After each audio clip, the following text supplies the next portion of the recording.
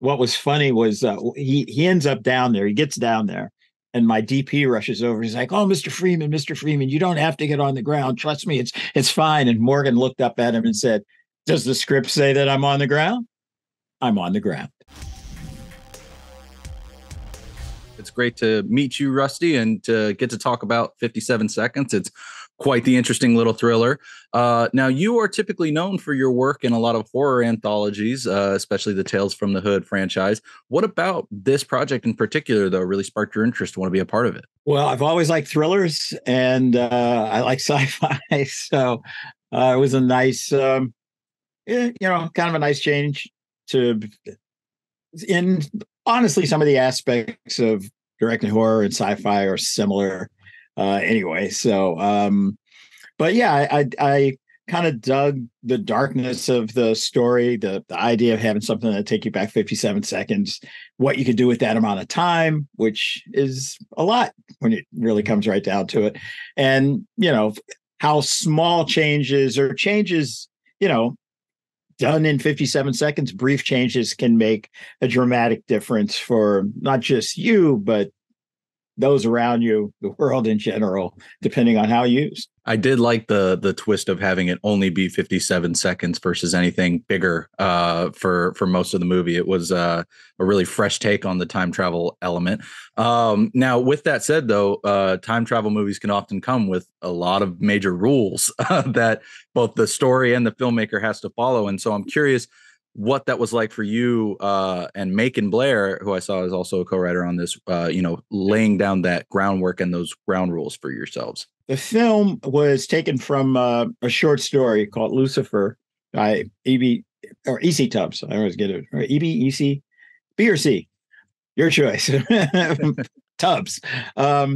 Anyhow, he had created these rules within the short story. So he had created this ring that got found, went back 57 seconds, but then there was a latency period where you had to wait before you could kind of tap it again. I think probably what we added to try and make that a little easier to visualize was the ring turning colors between when you could use it and when it was like kind of resetting itself, I guess, for lack of a better word. That wasn't in his short story, but it was a way to kind of visually say, oh, the ring is not usable during that period. Now, did we in every single instance get that 57 seconds right on the nose when Franklin could use it? Maybe not. But the concept is there, and the idea of latency is there. So that was probably the most important thing, because what is also in the short story is the plane going down at the end, which we used. And it was really important at that point, now that we had introduced the villain to the story that wasn't actually in the short story, but is now in the film. It's how Franklin kind of lets go and, mets out justice ultimately at his own expense at the end of the film. So it was really important to have that, actually. And I'm sure I'm not the first person to say that actually having ground rules really in some ways opens up what you can do, as opposed to being able to do everything. Then nothing matters anymore, I guess. Having rules for time travel is just as much of fun to explore as it can be occasionally daunting to put together. So I like the way that you went about it.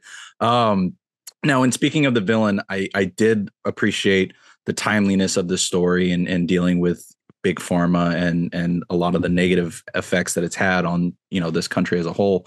What did you have other ideas in mind for how to explore that theme, or was it always that was the villain that you had in mind for this? No, we went around and about on it. I mean, the short story is a exceedingly kind of personal and dark, because it follows one guy who found the ring. He's a bit of an asshole, honestly, and there's not any redeeming qualities to that guy. And so I think in a first pass of the script, Macon's first pass on it, it was more centered in that way. I think the character did have some aspects of him that you like, but it was a pretty dark journey down a rabbit hole for this guy. And the trick, by the way, really well written and amazing, but and trying to find something that would work in the marketplace, which isn't as accepting of anti-heroes and dark stories as some of us might like. We tried to find a way to kind of open it up a bit and give Franklin, Josh Hutcherson's character in the film, something that you could root for him because of, something that he was doing. And giving him a villain, something to work against, seemed like an obvious thing. Now, there was a draft that was practically all political, and it was dealing with a race for governor or something. I can't even remember what it was. That was kind of something that was there before I came on. And once I came on, I was kind of looking at that, and I understood why they did that, but it became kind of a big, kind of a messy thing. It was hard to follow. So I was trying to just kind of streamline it, find a villain that was easily understood, and because of what was going on with the Sacklers and Oxy at that time, it seemed like an easy target. And then giving Franklin something to fight for. So his sister has died because of this drug, and now you have something where it's like, oh, well, he could get this cool thing. He has the desire to use it for good, but the idea, that absolute power corrupts absolutely, was a way to play around with him, the Ring, his villain, who he's after, but then this kind of angel on the other side who, is kind of, the scales of justice kind of go like this. You kind of go, well, I think he's a good guy. Well, he seems like a really nice guy, but maybe he's not.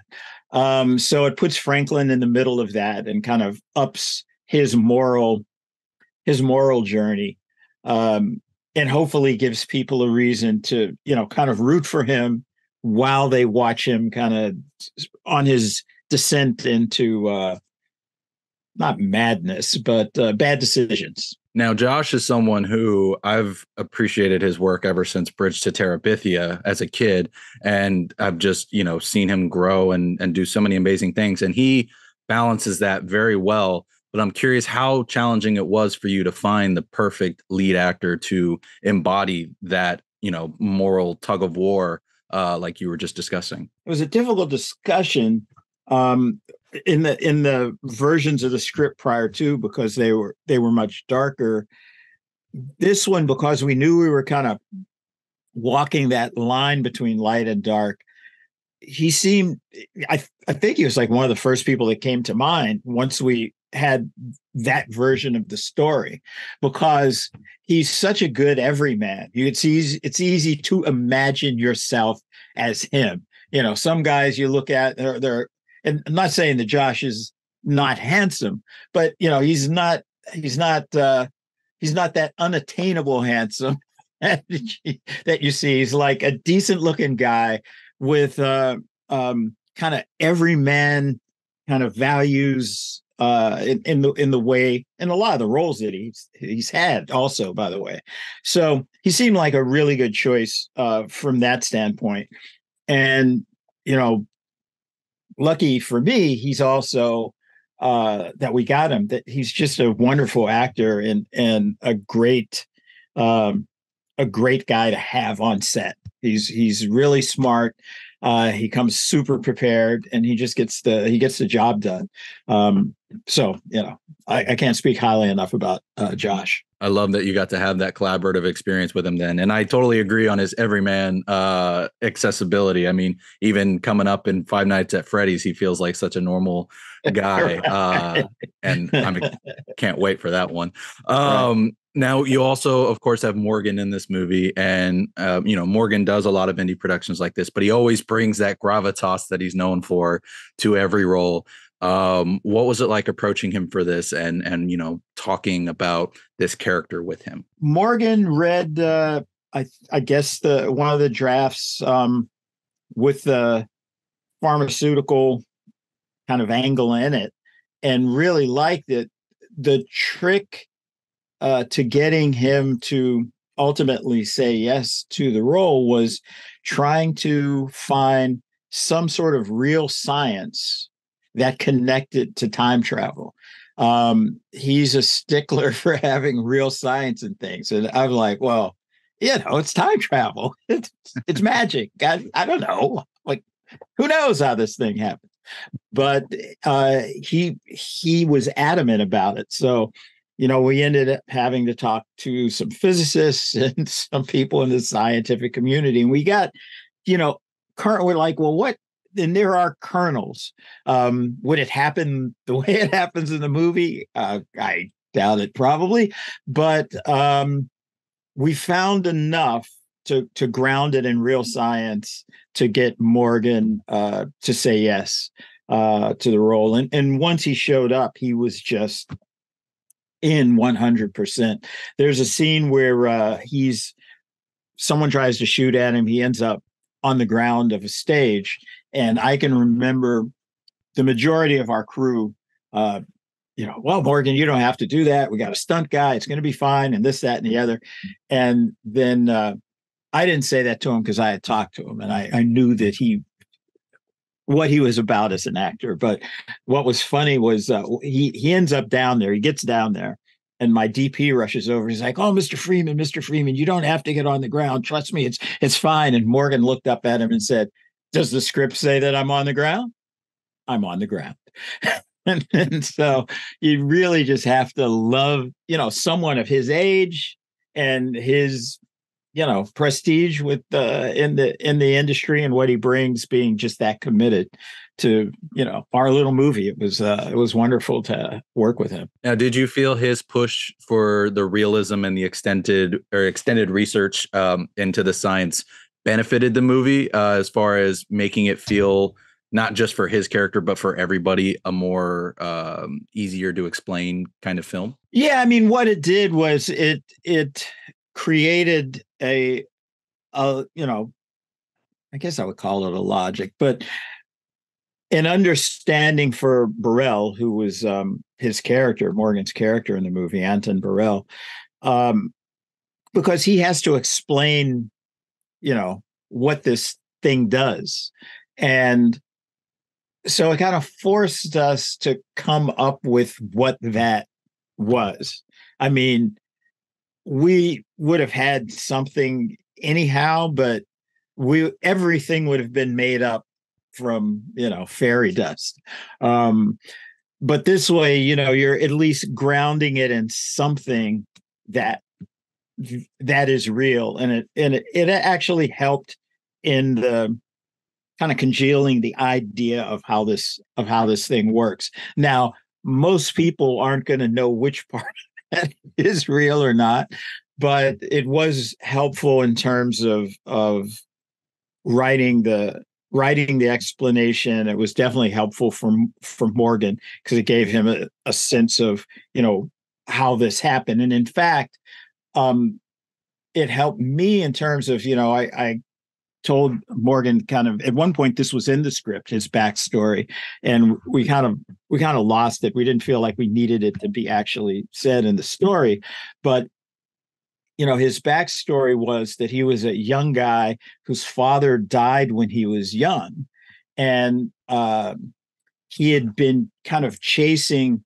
science since then, and he had found this thing because of the death of his father. He wanted to be able to go back and meet his father. Now, 57 seconds, the way it works wouldn't get you there, but that's how he stumbles upon it. The interesting thing was, after I gave him that, I was doing some research online, and there was a Black physicist, kind of astrophysicist, whose father died and who is one of the few who is doing anything in theory about time travel. So it was kind of like, oh, this guy exists. It's a cool parallel to figure out. But it I mean, it makes the character all the more interesting. Yeah. That's awesome.